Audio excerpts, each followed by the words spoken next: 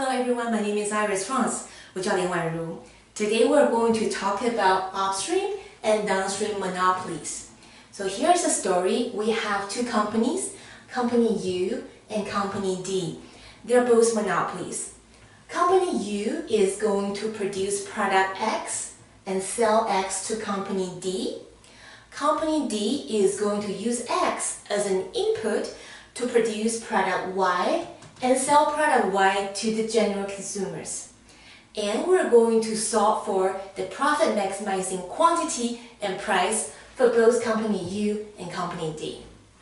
So here's the setup. Company U produces X, and the marginal cost of producing X is equal to C dollars, and Company U is going to charge K dollars for each unit of X it sells to Company D. Now Company D is going to use X to make Y, and the ratio is 1 to 1. So for each unit of X, Company D can produce 1 unit of Y. And Company D is going to charge product Y according to the inverse demand function. So price is a function of output Y, and that is equal to A minus BY. So we're going to solve this problem.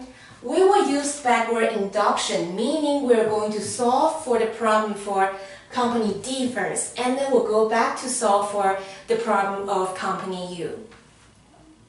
So we know revenue is equal to price times quantity, and price PY is here, A minus BY. That times Y is equal to revenue. Multiply that out, you get AY minus BY squared. And with the revenue function, we can find the marginal revenue.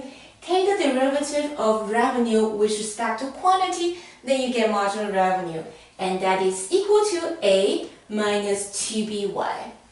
Now, what is the marginal cost of Company D? Well, marginal cost is exactly equal to K because Company U charges K dollars for each unit that they produce. So that is the marginal cost for Company D.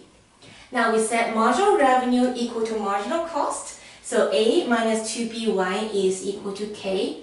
So you can solve for Y star, that's the optimal quantity for Company D. Y star is equal to A minus K over 2B.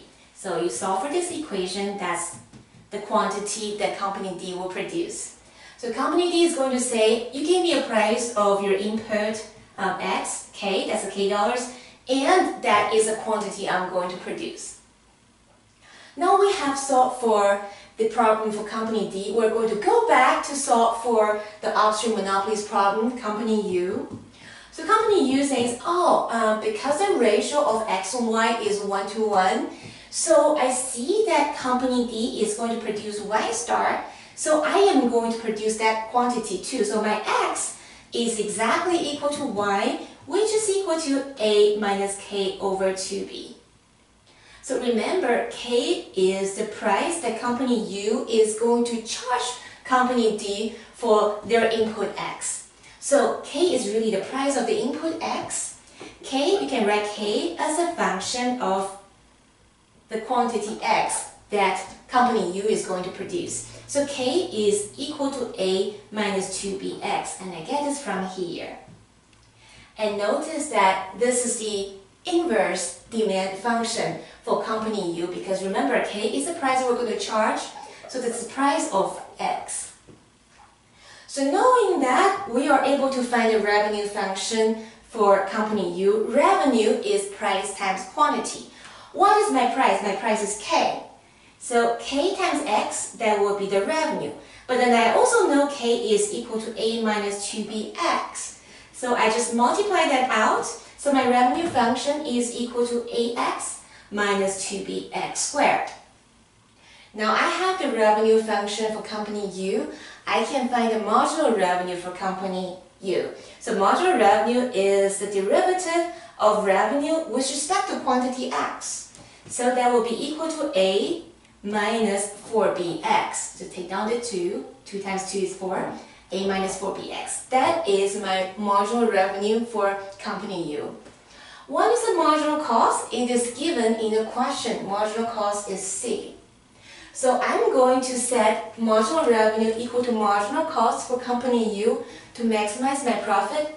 So that means A minus 4bx is equal to C right here. And therefore I can find my optimal quantity x star here.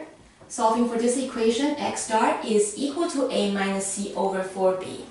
So I know the optimal quantity that company U is going to produce. And I also know that x star is equal to y star. So my y star is also equal to A minus C over 4b. Now you might also want to know what k is equal to. We know that previously k is equal to A minus 2bx. But then we have solved for x already. X is A minus C over 4b. So we just rewrite our equation for k. And then we're going to plug in this A minus C over 4b for x. Plug it in. And after you calculate that, you will find that k is equal to A plus C over 2. So that is the price that company U will charge company D for each unit of input. Then what is the final price for our product that consumers purchase? So we know P, from the beginning we know Py is equal to A minus By, so that's A minus By, and we have solved for y star, so just plug that in here, and after you calculate that, you will find the price P star is equal to 3/4 of A plus 1/4 of C. So the final solution is this. X star is equal to y star is equal to A minus C over 4b. That is the quantity that both companies produce. And the price that company U will charge company D, that's price K star, and that is equal to A plus C over 2. And finally, the price that company D will charge the consumer will be equal to 3/4 of A plus 1/4 of C.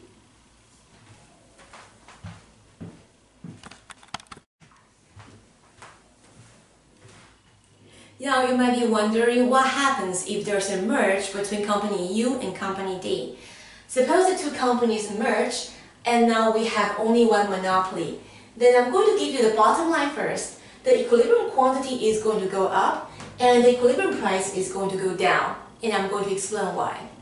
So suppose the two companies merge, we still face exactly the same inverse demand function. Py is equal to A minus By.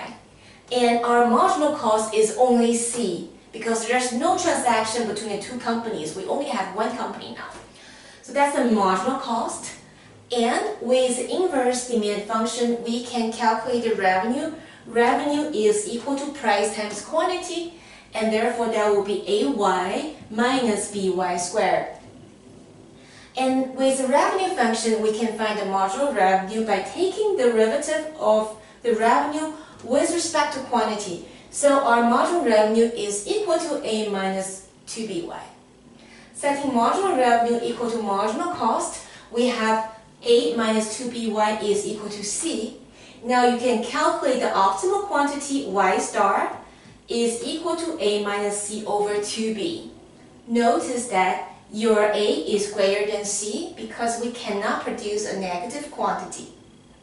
So after you find the quantity, you can go back to find the optimal price using the inverse demand function here. So A minus BY is equal to A minus B times your Y star here, plug it in. Then you'll be able to find that the price is equal to A plus C over 2. So now, recall that before the merge, our equilibrium quantity, YB star, B stands for before. So our equilibrium quantity was A minus C over 4B, and our equilibrium price was 3A plus C over 4. And after the merge, we just calculated that equilibrium quantity is A minus C over 2B, and equilibrium price is A plus C over 2. And for algebraic reason, you can rewrite that as 2A plus 2C over 4. So we're going to compare before and after quantity. Notice that the after quantity is greater than before quantity. Why is that? Because your after quantity is twice as much as the quantity before, because A minus C over 2B is twice as much as A minus C over 4B. What about the price? The price will become lower. I want you to verify this yourself. Your price before is equal to price after plus A minus C over 4. And notice that your A is greater than C. So you're adding something positive, and that is equal to the price before. And this is why after the merge, we see the quantity goes up and the price goes down. You'll be asking why is that? Well, before the merge, we had two companies, and each company is a monopoly, and each of them was trying to have a markup to maximize their profit. And now the two companies merge as one, so we only have one markup instead of two. That's the reason why the price goes down and the quantity goes up. So this is Upstream and Downstream Monopolies. I hope this helps. I'll see you next time.